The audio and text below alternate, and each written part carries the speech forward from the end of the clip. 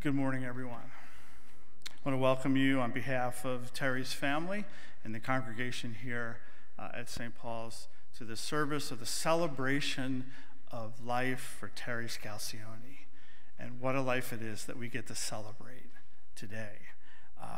Hear these words of welcome and greeting as they come to us from the scriptures. Dying, Christ destroyed our death. In rising, Christ restores our life. Christ will come again in glory. So as in baptism, Terry put on Christ, so in Christ may she now be clothed with God's glory. Here and now, friends, we are God's children. What we shall be has not yet been revealed. But we know that when Christ appears, we shall be like him, for we shall see him as he is. Those who have this hope purify themselves as Christ is pure. Jesus said, I am the resurrection and the life. Those who believe in me, even though they die, yet shall they live. And whoever lives and believes in me shall never die. I am Alpha and Omega, the beginning and the end, the first and the last. Friends, we have gathered here to praise God, to witness to our faith as we celebrate Terry's life.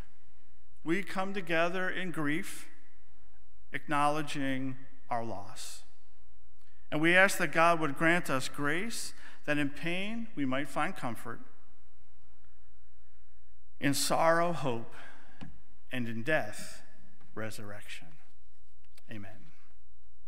Let us sing together our first hymn of this service, number 384 in your red hymnals, Love Divine, All Loves Excelling. I'll ask if you're able to stand as we sing and to keep your masks on as we sing.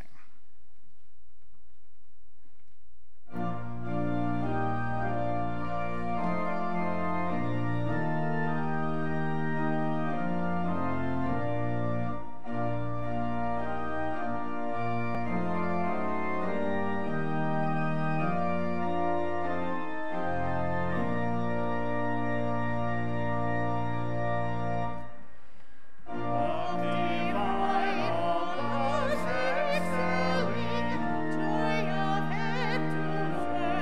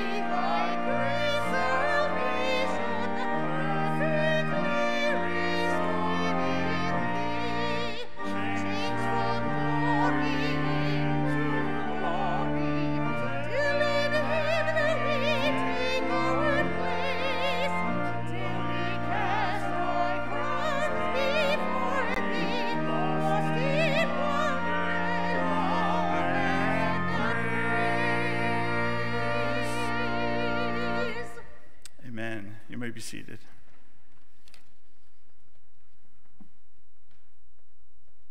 Let us pray. Oh God, it was you who gave us birth. And as we come to you in prayer this morning, you are even more ready to hear our prayers than we are to pray. You know our needs even before we ask. And we ask this morning, oh God, that you would give to us now your grace, that as we shrink before the mystery of death, we might see the light of eternity. Speak to us once more your solemn message of life and of death.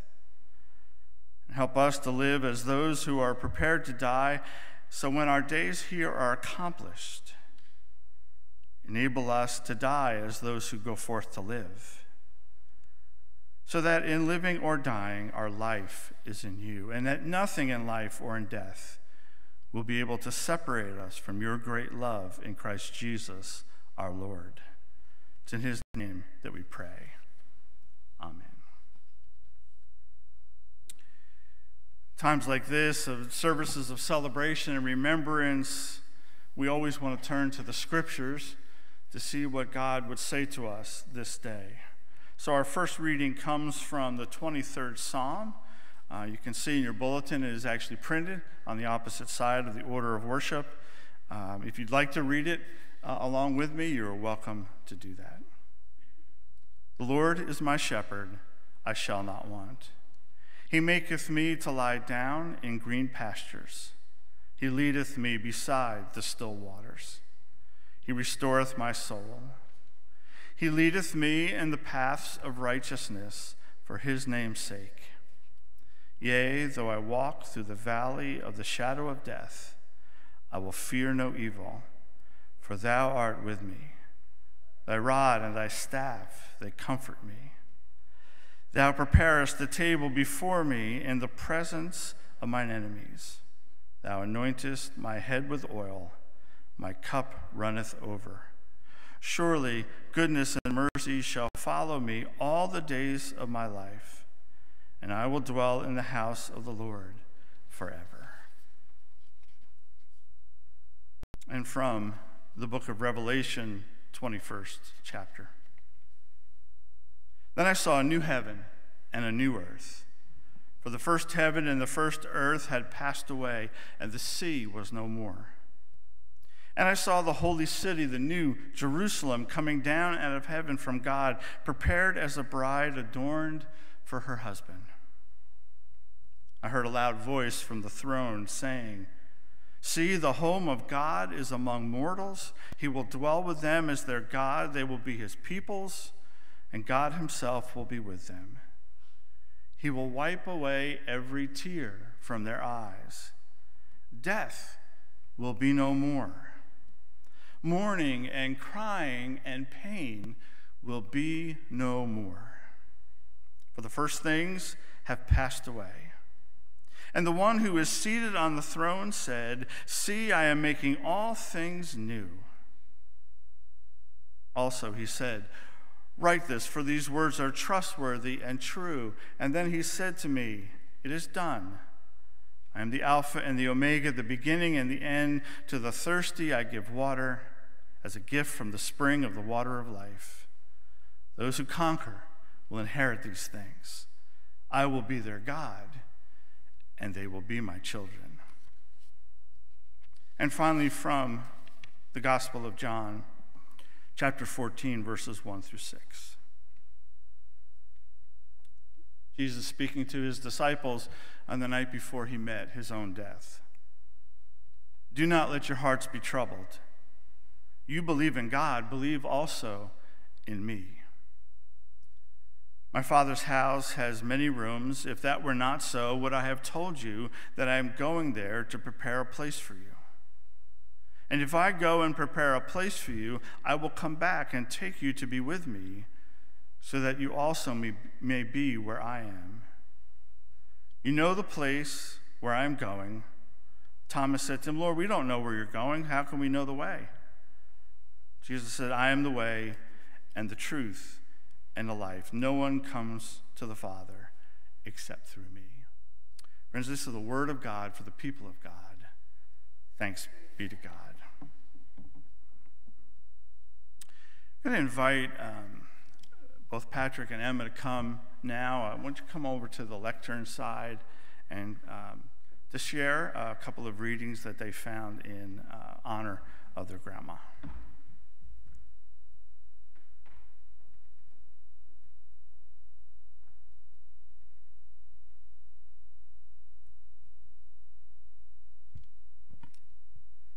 So here's a poem. It's called "Give Me Away," and I think it kind of describes Terry's life and kind of what she believed in. When I die, give what's left of me away to children and old men that wait to die. And if you need to cry, cry for your brother walking the street beside you.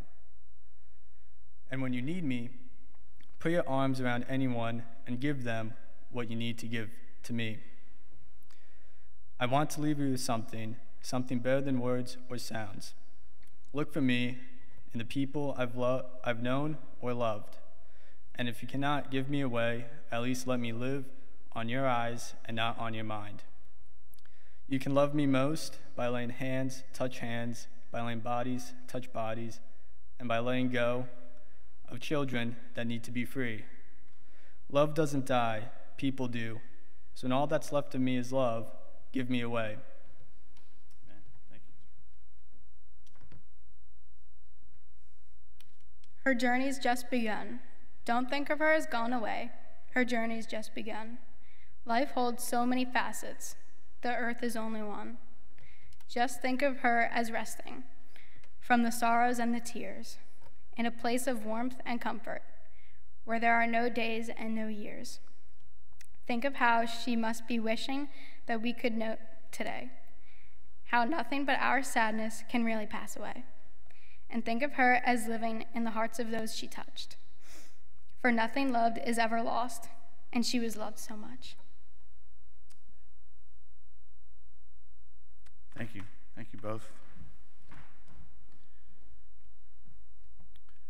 We want to offer an opportunity for any of you that are here this morning to share stories that you may have of your life with Terry, or it could be a single thing that happened or a life lesson that she has left you with. And we have Megan, George, and Shannon to kind of make their way around the sanctuary. For anyone that would like to speak, you can just stand where you are and they'll come to you with a microphone so that you can share. And we do have a number of folks that are joining us online today, so they'll also hear your words of testimony.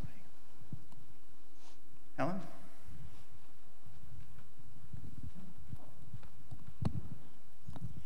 Terry was a member of the Elizabeth Brubaker Circle here at the church.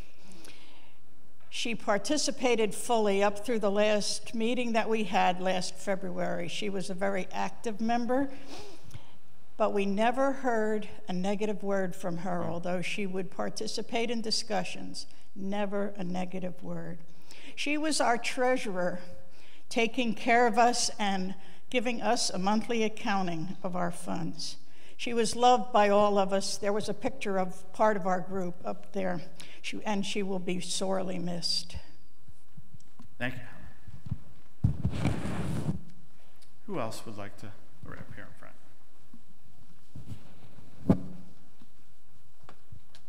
So Terry spent every 4th of July with my husband and my mother over there and our circle of friends, and we had a really great time, and we'd always go to the parade together. But one year I said to her, you know, that parade goes right by your house. We could sit right in front of your house.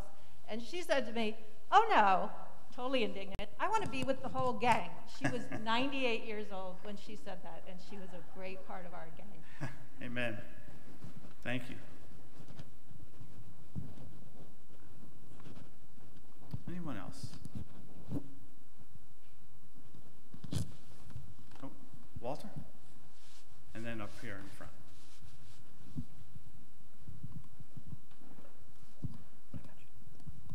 Okay, thanks. Chris was a special friend. We had a lot of memories together. here at the church and out of the church. And we often just remembered one of the cool experiences was one summer. And we had a lady that we called the garlic lady. And she would sit right up about the second row. And Chris was over here on this side. And she thought that maybe this was Sean that was getting this odor. So she moved Sean herself back a few rows in order to get away from the lady.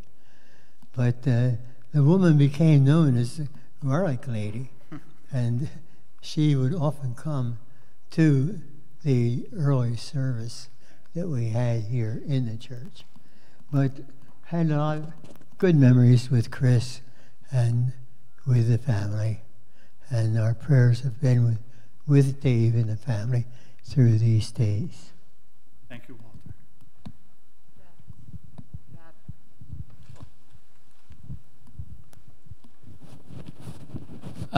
Basically, the one thing is the Clean Plate Club. Whenever you were with Terry, especially as a young child, anything that was put on the plate had to be eaten off the plate. I know. We were lucky enough to have Terry invite my sister and me down to her shore house in Point Pleasant. And it was always a very eventful dinner because Uncle Tony used to cook and Aunt Terry used to say, "You gotta eat what's on the plate." She was a great aunt. I thank her for what she did for us as young kids. She was incredible, and I'm happy that she was my aunt. Thank you.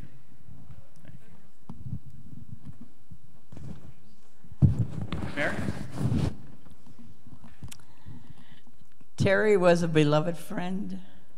I thank God she was such a gift to her country, to her church, to her family, to anybody in her circle, anyone that knew her. And whenever she was my private nurse. Whenever I had a problem, I'd call her up. I said, "Do I use hot water or cold water?" And she would say, "Well, Mary, listen to your body." You know, and she'd always tell me that. And she said, "Things have changed in nursing." I said, "Still, I like the old traditional. I like to know what I should do." I could call her anytime, and I just loved her. And what a joy she has in heaven now. Amen. Imagine friends from 100 years, all her friends from the Navy, all her friends from her churches, all her friends from her family. When we all get to heaven, what a day of rejoicing that will be. So my heart weeps for myself, but not for Terry, because she's home. She made the 100, and I was wishing she would make it all the way to 110. I'm trying to make it to 85, but never to be forgotten. And I noticed in all the pictures that you showed, her smile was the same. Every single picture, because she smiled from her loving, wonderful, God-filled, Spirit-filled heart. She didn't pretend. She would never brag about herself. So I tried to brag for her. But I just, blessings on the family. And what a joy it will be when we all see Jesus and we all get to heaven. Thank you. Amen. Thank you, Mary.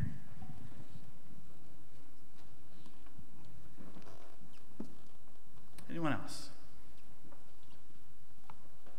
Well, thank you all for your words of testimony. I'm sure that there are many, many encounters and memories and stories rattling around in your mind and in your hearts. And those are the things that you'll be sharing, I'm sure, with each other as these days unfold. Before I start some formal comments I want to make this morning, I want to echo Mary's comments about Terry's smile. It was ever present. And I love the picture that's on the bulletin. I saw it up on the screen as well, and it just captures so much of Terry's personality and her countenance, if you will. And I thought about that a little bit preparing for this morning, and to be able to have that authentic smile on her face after surviving, like serving in World War II and the Korean War, to have that still that positive outlook on life. And then I thought, she even survived church rummage sales. And man, if you can do that and come out with a smile on your face, that is truly saying something. You all know exactly what I'm talking about because you're laughing right now. I came across a poem written by Linda Ellis, and I found it very insightful and thought-provoking for our time together today. Her poem is called The Dash, and I'm not going to read the whole thing because it's quite long. But the general idea that Linda is talking about in the poem, and I will share a few lines from it in just a few moments, she starts out explaining the poem this way. I read of a man who stood to speak at the funeral of a friend. And in the course of his eulogy, he referred to the two significant dates, the birth date and the date of passing. You'll see it on our bulletin cover this morning. Terry was born September 4th, 1920, and passed away March 19th, 2021. But the speaker that Linda is referring to here said what he noted was that what mattered most wasn't the birth date or the death date, it was the little dash that appeared between the two. He said that little line that appears between our birth date and our date of passing, that dash between Terry's birth date and the date of her death is a powerful little line. In Terry's case, that line went on for 100 years. But regardless of the length of time that line represents, that dash shouts to us, I have lived here, don't forget me. And we won't. Linda Ellis says it this way, that the dash represents all the time that our loved one, our friend, spent alive on earth, and those who knew them and loved them, and those that were loved by them and were known by them, know the value of that little dash. Here's a stanza from her poem. It matters not how much we own, the cars, the house, the cash. What matters is how we live and love and how we spend our dash. So when our eulogy is read with our life's action to rehash, would you be proud of the things they say about you and how you spent your dash? Here's what the scripture says about our dash and about Terry's dash. I have fought the good fight. I have finished the race. I have kept the faith. Now there is in store for me the crown of righteousness, which the Lord, the righteous judge, will award me on that day, and not only to me, but also to all who have longed for his appearing. Friends, without a doubt, Terry fought the good fight. She finished her race, and she kept the faith. She kept her faith.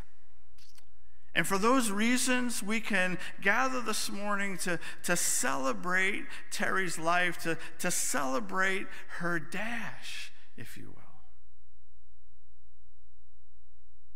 She fought the good fight, she ran a good race, and finished her course in faith. Simply put, Terry's life was all about service to God, service to her country, service to her church, and service to her community, and I would add, service to her family. And we are all the better for it. I can also say this morning, unequivocally, that God was pleased with the way that Terry lived her dash, because she lived it with dignity and class, with purpose and meaning, and with love and faith. It mattered to so many. It mattered to our country. It mattered to this community. It mattered to our church. It mattered to her family and friends. It mattered to this world that she occupied for 100 years, that she lived and died as a person of deep faith and practice in what it meant to be a follower of Jesus Christ. And now Terry has been welcomed home by God. Not for a season, not for another 100 years, but for all eternity. An eternity of love and peace in the presence of God and all the saints of light. And I would believe if she were here today, well, if she were still here today, we wouldn't be here today, right? I don't mean to be, but, if she were encouraging us today, let me see if I can dig out of my own hole here, she would remind us all that we only get one dash. And to live every moment in faith and in love and in deep relationships with the people that God has put around you. Make sure that you live your dash so fully that it continues to shout love long after you've gone. Friends, Terry's life will shout love long after she's gone. Thanks be to God. Let us pray.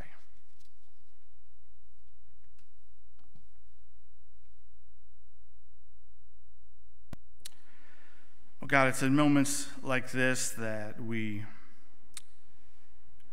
are torn. We are sad. We are in grief that we will no longer see Terry face to face.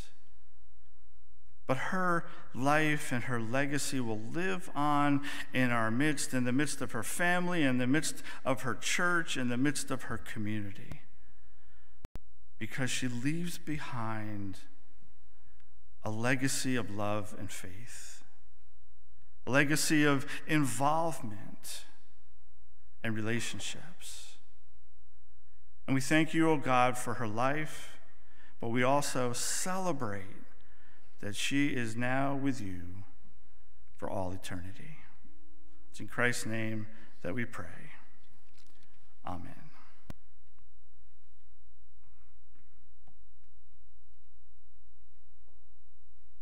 Let us pray. God of us all, your love never ends. When all else fails, you still are God. We pray to you for one another in our need and all, anywhere who mourn with us this day. To those who doubt, give light. To those who are weak, give strength. To all who have sinned, give mercy. To all who sorrow, give your peace. Keep true in us the love with which we hold one another. In all our ways, O God, we trust you. And to you, with your church on earth and in heaven, we offer honor and glory now and forever. And we thank you, O God, for we know that you have received Terry into the arms of your mercy. And we would ask that you would raise her up to be with your saints of light. And that, oh God, you would receive us also and raise us into new life. And help us so to live and serve you in this world that we enter into your joy in the world to come. Amen. Let us sing together. We can remain seated as we sing together number 314, In the Garden.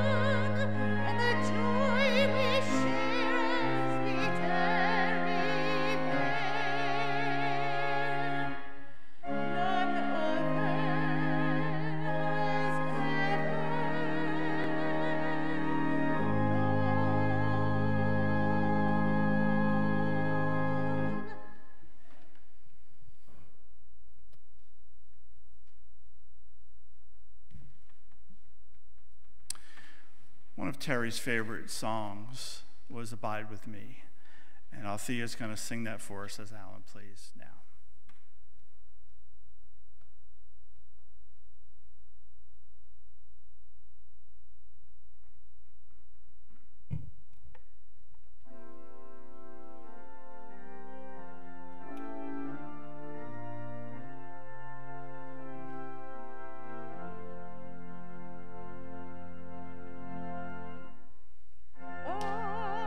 Abide with me, first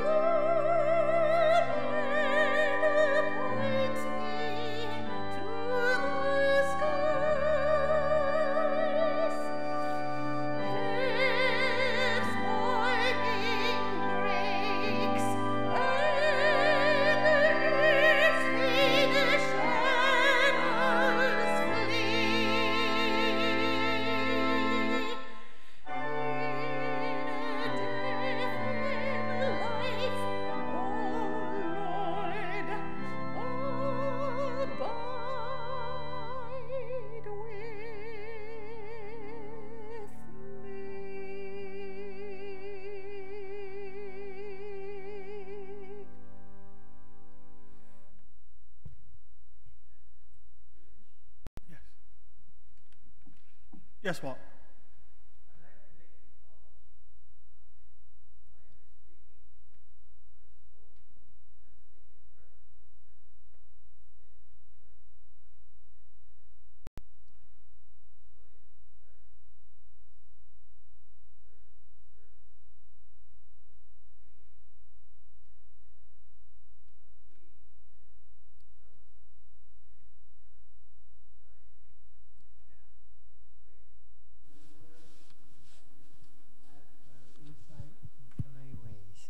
And I just wanted to make that known and just to correct things, because so many people would think, especially of the family, we wonder what I was talking about. So, thank you all. We have a service at 1 o'clock this afternoon down at the Beach Pavilion for Chris Fulton, another church member who passed away recently. And Walt, thank you, because I've been worrying all morning about saying the wrong name.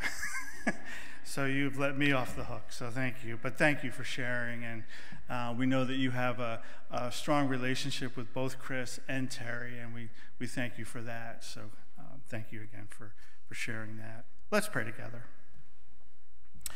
God of love, we thank you for all with which you have blessed us to this day, for the gift of joy in days of health and strength, and for the gift of your abiding presence and promise in days of pain and grief. We thank you for home and friends and for our place in your church with all who have faithfully lived and died. Above all else, O God, we thank you for Jesus, who knew our griefs, who died our death, and who rose for our sake, and who lives and prays for us. So as he taught us, so let us now pray together. Our Father, who art in heaven, hallowed be thy name. Thy kingdom come, thy will be done, on earth as it is in heaven. Give us this day our daily bread, and forgive us our trespasses, as we forgive those who trespass against us. And lead us not into temptation, but deliver us from evil. For thine is the kingdom, and the power, and the glory forever. Amen. As you know, Terry served in the United States Navy, and we have members of the Navy who will come now and honor Terry's life and service to our country.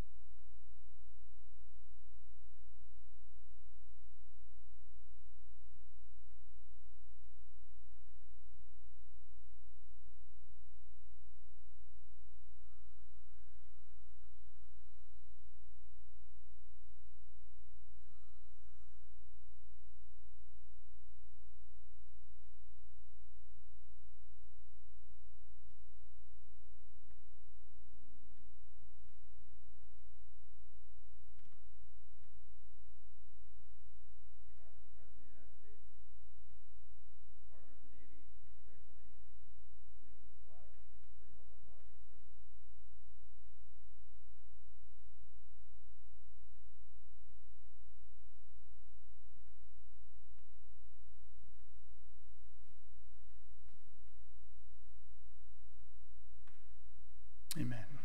Amen. Our closing song for our service this morning is number 702, Sing with All the Saints in Glory. I will invite you to, if you're able to stand as we sing together.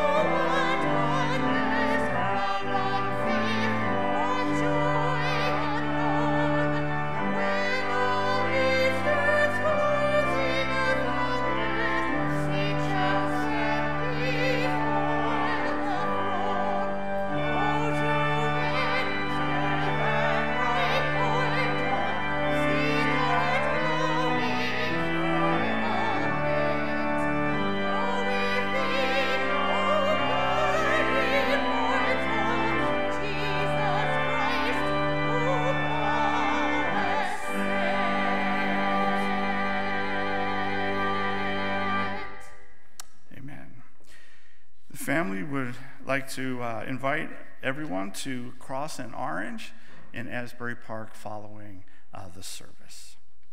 And now would you receive the blessing? Now may the God of peace, who brought back from the dead our Lord Jesus, the great shepherd of the sheep, by the blood of the eternal covenant, make you complete in every good, so that you may do his will, working among us that which is pleasing in his sight, through Jesus Christ, to whom be the glory and the power forever and ever. Amen. Go in peace.